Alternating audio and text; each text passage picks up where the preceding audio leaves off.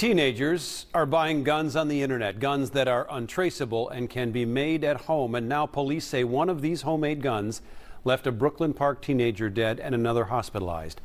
Maury Glover joins us now. And Maury, we're now dealing with a homicide from what are known as those ghost guns. That's right. Brooklyn Park police say they've arrested two 17-year-olds in the shooting death of Sayoka Siko. But they say the real issue is ghost guns getting in the hands of teenagers with deadly results.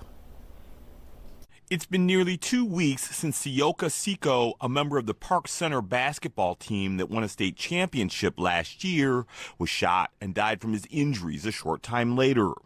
Now we have a better idea of what led to his death. Brooklyn Park police say Siko was one of 4 friends in a car at the Regent Apartments on November 18th when they got into a confrontation with 2 people outside the car. Investigators now believe a 17-year-old passenger in the back seat fired 3 or 4 shots at the people outside the car, but he ended up shooting himself and Siko, who was sitting next to him.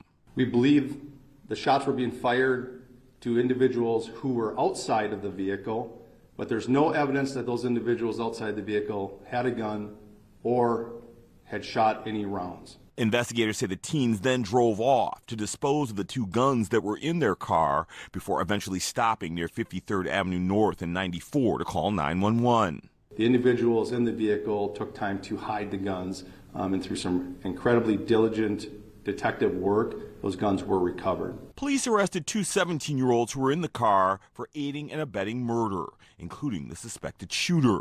When investigators executed a search warrant at the teens' home, they found evidence the teens had recently ordered ghost gun construction kits on the internet and assembled the firearms themselves with no traceable serial numbers, an alarming trend investigators say is becoming far too common. When we have children that can buy guns off the internet and assemble them and take a life, action needs to be taken. Siko's mother also called on anyone else who was in the apartment parking lot that day to help police find justice for her son.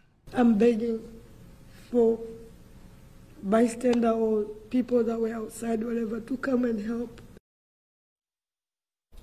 Now, Brooklyn Park police say of the 119 guns they've recovered this year, 26 were ghost guns. In the meantime, the 2 17-year-olds are being held in the Hennepin County Juvenile Detention Center awaiting possible charges.